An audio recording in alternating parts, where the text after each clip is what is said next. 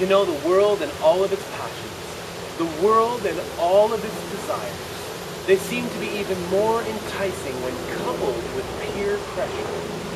My friends, the Bible tells us that we're supposed to say no to ungodliness and worldly passions, that we're supposed to live self-controlled, upright, and godly lives in this present age. Friends, if you're struggling with the things of this world, you're struggling with passions and peer pressure, bring it to the Lord in prayer, because He can strengthen us and have us overcome anything.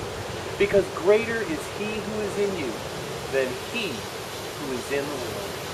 Friends, be blessed today as you serve Him.